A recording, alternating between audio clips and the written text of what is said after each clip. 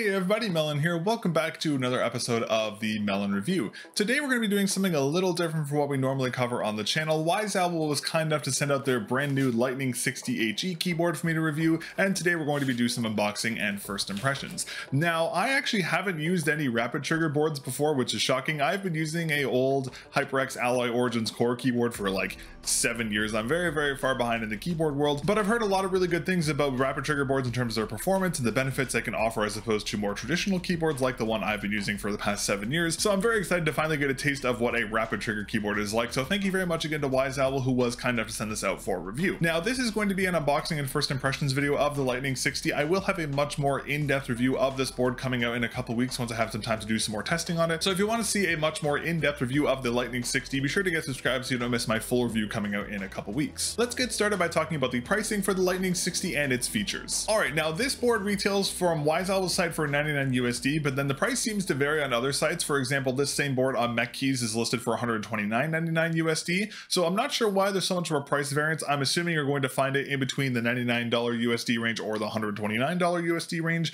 It will just depend on where you're able to find the board. The board does have quite a few features, so it is a CNC'd aluminum frame. Now, this is not entirely aluminum, just the top is aluminum, the bottom is plastic, which is unfortunate. It would have been nice to see the entire thing be aluminum, but it's not that big of a deal. Now, this is designed to be an ultra compact board, so it is a 60% board. Now, I don't think I've actually ever used a 60% board before. I believe this is the same layout as the original Wuding keyboard as well, so that makes sense. We're going for the 60% here, but this is definitely going to be a bit of an interesting layout. I do like the idea of a small compact board, but in terms of my very large hands, I'm not sure how well my hands are going to play with a 60% board, but we'll find out when I do some testing on this one. Now, the Lightning 60HE is using magnetic switches. They are linear switches. However, I don't know what kind of switch they are. The board isn't hot swappable, and I haven't been able to find any kind of listing of what the switches are in this board, so I'll try and find that out for the full review. Now, the really cool thing about these magnetic switches is that they actually have 48 adjustment points between 0.2 millimeters and 3.8 millimeters in terms of when you want the keys to actuate, which is a really cool feature. Again, I'm very used to traditional boards, so this is something very different, so I'm excited to see how this kind of adjustable trigger works,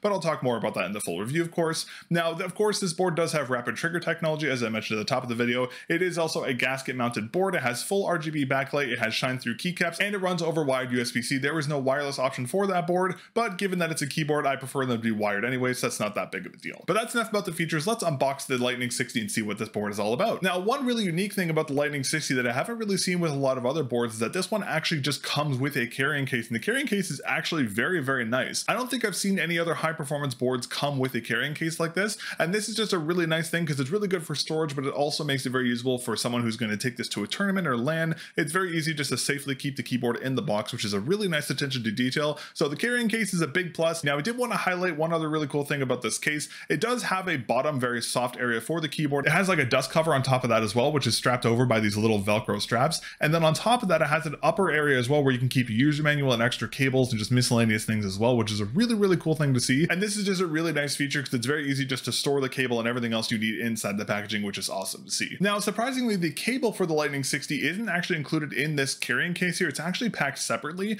I'm not really sure why. I'm assuming because it's a coiled cable, it just doesn't fit in the packaging, which is kind of funny because it's included, but it doesn't fit in the packaging. Maybe if you took the plastic dust cover off from the inside, it would fit okay, but I'm not going to try and jam it into the board. Regardless, you can always swap this out for a thinner cable. It's not that big of a deal, but the included coil wrap cable is really nice, feels very premium, has a nice paracord wrapping on it, and does look very nice. Again, with keyboards, commonly we see them come with just very standard cables, so it's very nice to see a very aesthetic cable included here with the Lightning 60. Now, before we talk about the board feel, I did want to highlight the actual look of this board. I personally love the way this board looks. The outer plastic aluminum frame kind of has like a blue gem kind of feel to it, and the keycaps do have a bit of a navy tinge to them as well. But the really cool thing I really like about this board is the keycaps, because they are shine through keycaps, but they have this kind of runic lettering on the top of them. This reminds me a lot of the runic symbols you kind of find like Doom Eternal and original Doom 2016, which I personally love those games. So this is a really kind of cool aesthetic you see here. I know not everyone's going to be a fan of the keycaps, but I personally really like the way they look, and the keycaps look even better when you add on the RGB from the board, but I'll talk about that a little later. All right, now in terms of the board itself, the board feels very solid. There's no flexing or creaking anywhere on the board. It is very solidly constructed.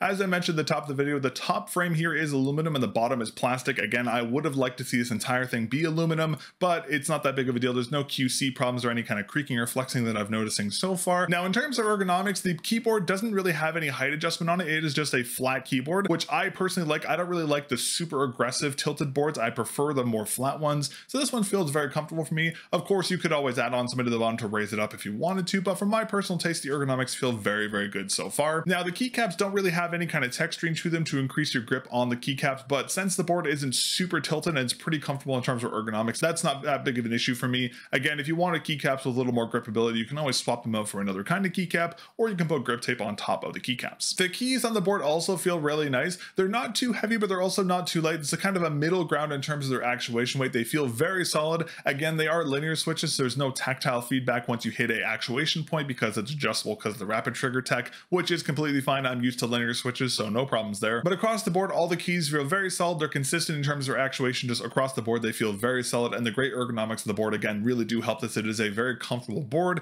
maybe a little small for my hands, just because, again, it is a 60%, but it'll take some time for me to get adjusted to the smaller board. Now, in terms of the typing sound, I'll give you a little sound test here.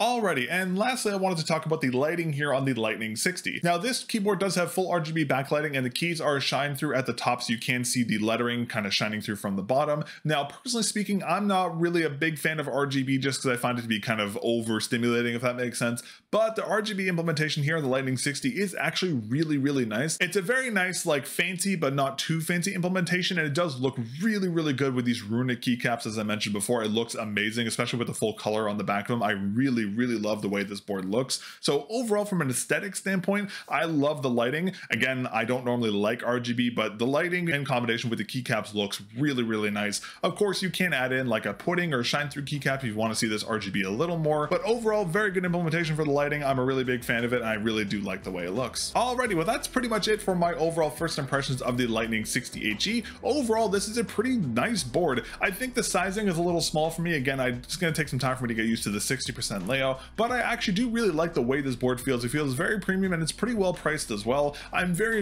interested to see how this rapid trigger technology compares against my current keyboard. It's not really fair comparing an RT keyboard to a keyboard that's 7 years old, but I'm interested to see just how much of a performance boost there is between an RT keyboard and like a standard linear keyboard, and I'm very interested to see how the software works with this mouse, how it overall feels in terms of performance, and a lot of other things I want to talk about, but I'll cover more about that in the full review after I've done some more testing. But that's everything for today. Thank you again to WAIZOWL for sending the Lightning 60HE out for me to take a look at. I greatly appreciate it. As I mentioned before at the top of the video, I will have a full, much more in-depth review of this board out in a couple weeks, so get subscribed so you don't miss that video. But that's everything for now. Thank you very much for watching, and I'll catch you guys in the next episode of the mel0n Review.